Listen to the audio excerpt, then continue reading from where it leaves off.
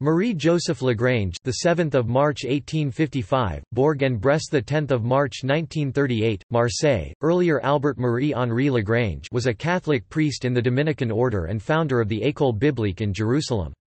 A scholar of wide-ranging interests, he was the author of Critique textuelle, 2, La critique rationnelle, Paris, 1936, an influential handbook of textual theory and method as related to the textual criticism of the New Testament. Père Lagrange, like other scholars involved in the 19th-century renaissance of biblical studies, was suspected of being a modernist. The historical critical method was considered suspect by the Vatican. In 1912 Lagrange was given an order of silence and the Revue biblique ceased publication.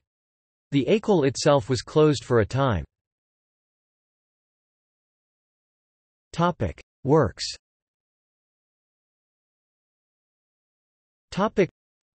Lagrange, Marie-Joseph 1905.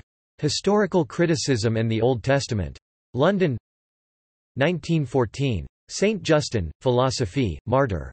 Paris, Libraire Victor Lecoffre 1920. The Meaning of Christianity According to Luther and His Followers in Germany. London, New York, Longham, Green & Co.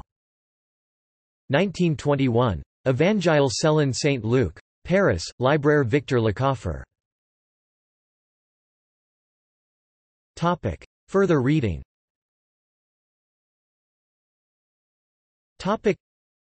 Jean Guitton, Portrait du Père Lagrange, celui qui a réconcilié la science et la foi, Robert Laffont, 1992.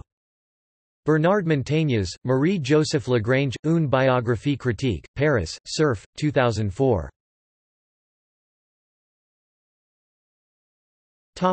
External links.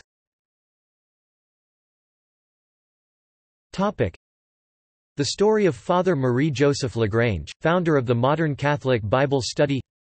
Marie-Joseph Lagrange on the Encyclopædia Britannica.